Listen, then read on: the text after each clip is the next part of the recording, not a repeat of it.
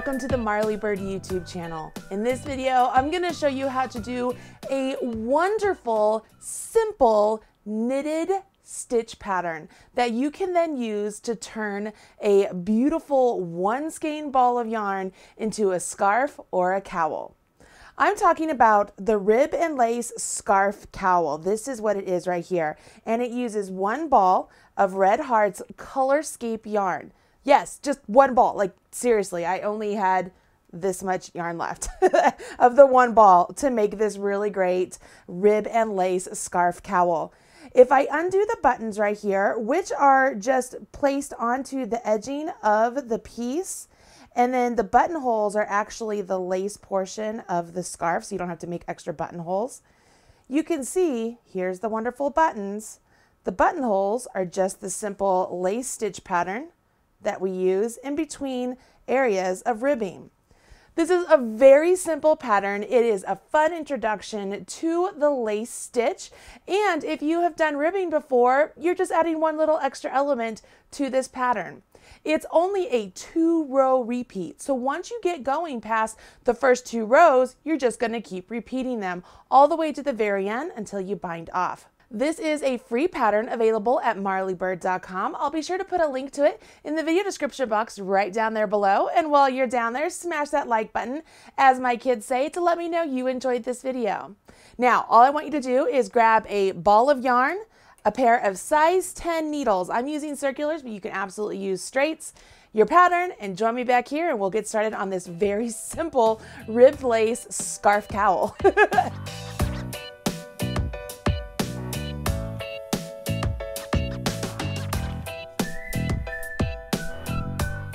This is such an easy project, and it's one that you can finish in an evening. Honestly, once you get going with the rhythm of the repeat, you'll have this done in no time. It makes a great knit-along project, if you will.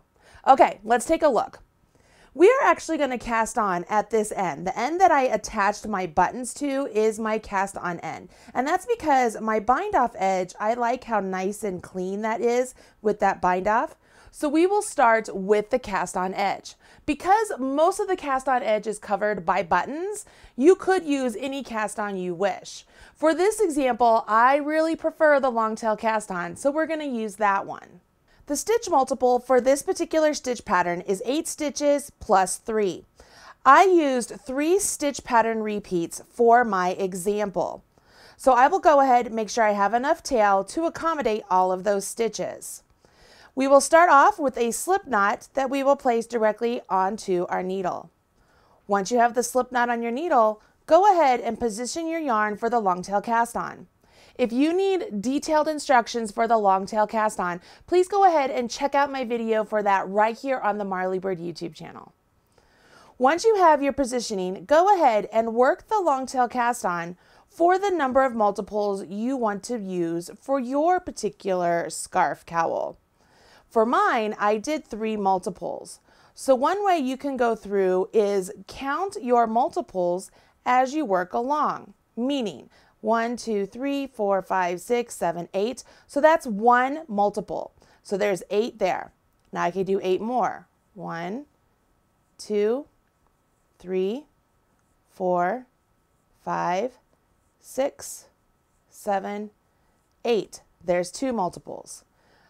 1, 2, 3, 4, 5, 6, 7, 8. There's my 3 multiples. But remember, I also have to do 3 more stitches. So 1, 2, 3. So my stitch multiple is 8 plus 3. Now that we have our stitches cast on, we're going to work 1 row of knitting and then we jump into the stitch pattern. To work your 1 row of knitting, you will simply knit the stitches you cast on. Nothing fancy, nothing really anything big about it, just knit down the entire row. Now that we've knit our very first row, we will begin the row repeat. It's just 2 rows, remember. The pattern has us begin with a purl one, and then bring your yarn between your needles and knit 1. And we will do that twice. So bring your yarn back between your needles, purl 1, back between your needles, and knit 1. Once you've done that twice, you now will yarn over. So your yarn is in back, bring it between your needles, over top your right hand needle and back to the back. I like to hold my thumb on top of that yarn over to hold it in place. Now we will work a decrease. That's going to get rid of 2 stitches. Don't worry, your stitch count is going to stay the same because we are putting a yarn over on either side of this decrease. For this decrease, we slip 1 stitch as if to knit. Then the next 2 stitches, we knit them together. So you go into the second one and the first one, and you will knit them together. Now take your left hand needle, grab that stitch that you slipped originally, and have it jump up and over the stitch that's remaining from your knit 2 together. This here is an SK2P. Now we want to yarn over again. Our yarn is in back, bring it between the needles, back over top of the right hand needle and hold it in place. And then we knit 1. That is our stitch pattern repeat. So at this point in the pattern, you'll see that there's a star and it says to go back and repeat from star to the last 3 stitches. So that's what we'll do. So at star, that's where we have our purl 1, knit 1, we do that again, purl 1, knit 1. Now we do our yarn over. Our yarn is in back, bring it between the needles, over top the right hand needle. Now we want to do the SK2P. So you slip 1 as if to knit, knit these 2 together, pass that slip stitch that you did over top of the knit 2 together stitch, do another yarn over, okay, and then knit 1. So that was our second stitch pattern repeat, and I cast on 3 stitch pattern repeats, so I know that I have 1 more. For this one, I'm going to hold my yarn in my other hand for those of you who are continental. We will purl 1, knit 1, purl 1, knit 1, yarn over, slip 1 as if to knit, knit 2 stitches together, pass the slip stitch over top of that knit 2 together stitch, yarn over again, knit 1. We're to the last 3 stitches, so we will purl 1, knit 1, and purl 1.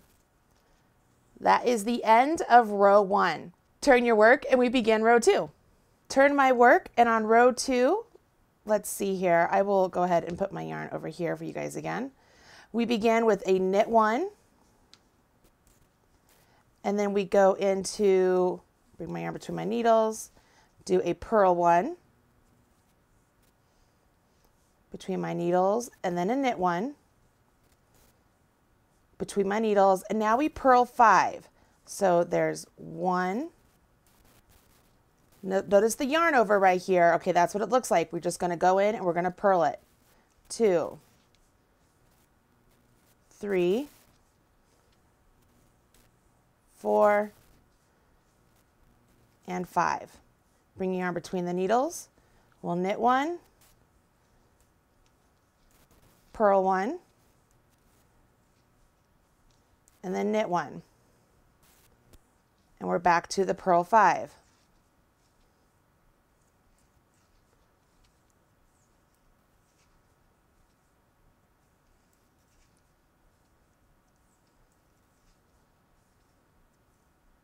Bring your yarn back to the back. I'm going to switch hands again.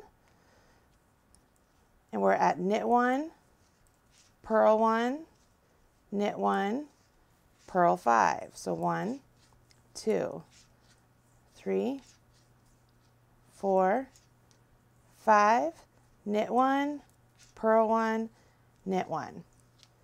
Now it's just a repeat of row 1 and 2. Let's do that again. So I'm going to hold my yarn in my other hand this time as we start. And as we go back to row 1, we have a purl 1, a knit 1, a purl 1, a knit 1, correct? Yarn over, and then we do our decrease. So we slip 1 as if to knit, knit 2 stitches together, pass that slip stitch over. Don't forget the second yarn over, so it's the yarn over after your decrease, and then you knit 1.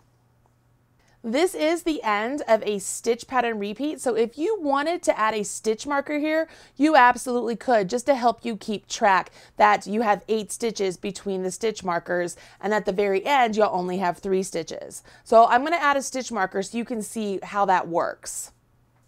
All right, I'm just going to grab this stitch marker. So I have 8 stitches worked here. I will go ahead, just add my stitch marker, and I will carry on with my repeat. So I purl 1, knit 1, purl 1, knit 1, yarn over, slip 1 as if to knit, knit 2 together, pass that slip stitch over top, yarn over, and then knit 1. So I should have 8 stitches beyond the stitch marker. 1, 2, 3, 4, 5, 6, 7, 8. I can grab another stitch marker and put it in place. So now I have 2 of my stitch pattern repeats separated. Let's work on this one now. And we have purl 1, knit 1, purl 1, knit 1, yarn over, slip 1 as if to knit, knit 2 together,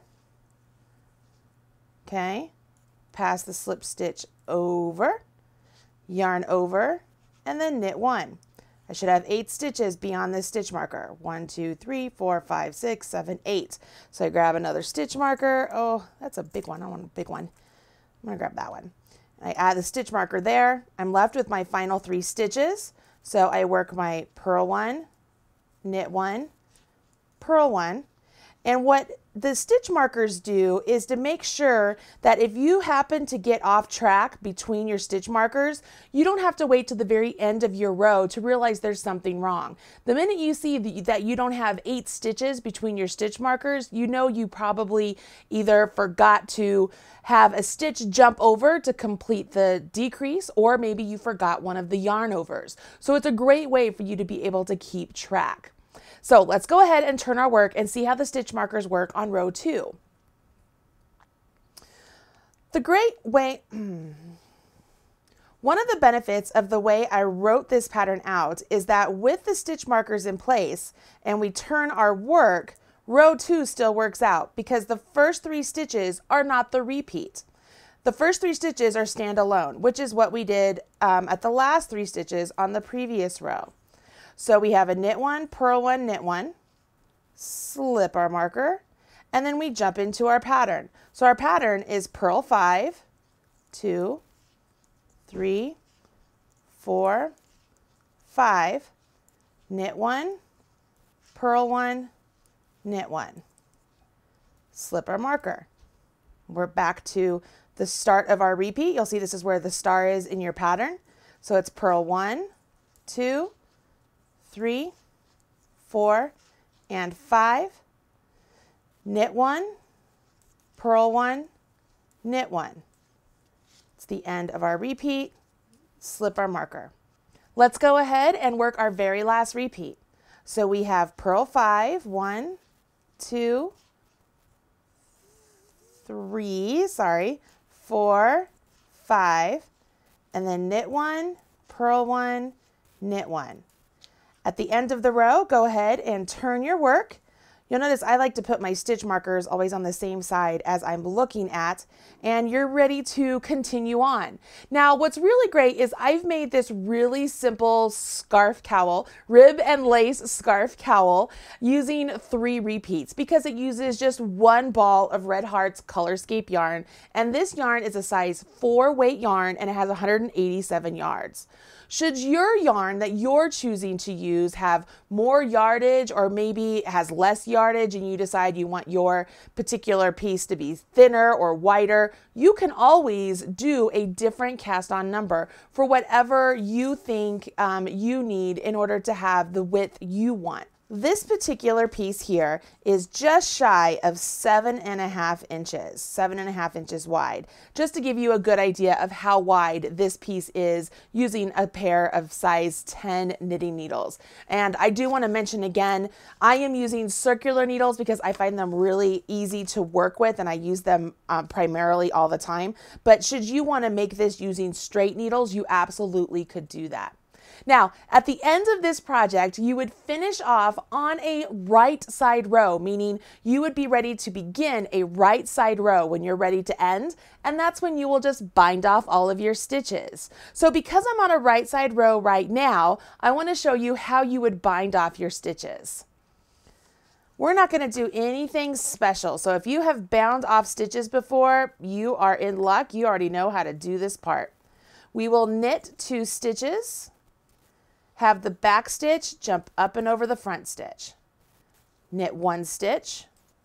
Have the back stitch jump up and over the front. Knit 1 stitch. Have the back stitch jump up and over the front. You can see I'm getting a really nice finished look here, and that's why I like that finished look edge to be the outside of my scarf cowl. That's why I didn't add buttons to this edge. I added them to the other edge. I think that the finishing of this edge with this bind off just looked really nice and clean, okay? So that's all you would do. As you go along, when you come to your stitch markers, if you added stitch markers, you just simply let them fall off and continue on. Just continue on binding off all of the stitches. Now, the good news is, as you're working along, you'll realize that you're only going to have 2 ends to weave in. Now, of course, that is different if you happen to come across a knot in your yarn or you decided to make yours bigger and add more yarn. But for the most part, for the majority of you, you're only going to have 2 ends to weave in. How cool is that? Now, let's talk a little bit about buttons. Buttons can really make this piece pop. So do yourself a favor. Go to your local big box store, Joann's, Michael's, Walmart, AC Moore, Hobby Lobby, whatever it may be. Check out the button selection. Chances are there's going to be a button there that really speaks to you. If you want to get buttons that are a little bit more artisan, more retro, maybe a little bit more custom, check out Etsy or go to a local Stitches events. On the cowl here, what I've done is I have some decorative buttons here that I purchased at a Stitches event several years ago, knowing that eventually I would come to the perfect project for these buttons. And I feel like I've done that now. These particular buttons are coated polymer clay, and they have a shank type application. Can you see the shank? So I literally just used the extra yarn that I used for the scarf cowl and sewed all of these little buttons onto the edge of the cowl. Make sure you sew them onto the right side so that way when it's buttoned up, it is the right side and the right side facing out. And as I mentioned, these little lace portions, the openings that we created with the yarn overs, they act as buttonholes. So you don't have to add buttonholes. I mean, seriously. How much easier can that get? It's so super easy. And when I tell you that this only used 1 ball of yarn, as I mentioned before, I really did. Like, this is the remaining amount of yarn that I have for this particular piece. I could have went longer, but I didn't want to accidentally like use too much, or maybe one of your balls is a little bit shorter than what mine is. I don't know. So I wanted to make sure that I didn't use all of it, but it's pretty close to the whole ball of yarn, isn't it? Okay, now you know how to make the super simple ribbon lace scarf cowl. That's the best name I got. It really sums it all up in my opinion. If you make one of these, be sure to queue it up in your Ravelry projects or share with me on social media. Use hashtag MarleyBird and I'll be sure to come and smash your like button, as I know you are smashing the like button of this video. I hope you enjoyed this video and you'll subscribe so that way you will be notified whenever I release a video for knitting, crochet, or general crafts. I'm Marley Bird, and I'll talk to you again soon. Bye.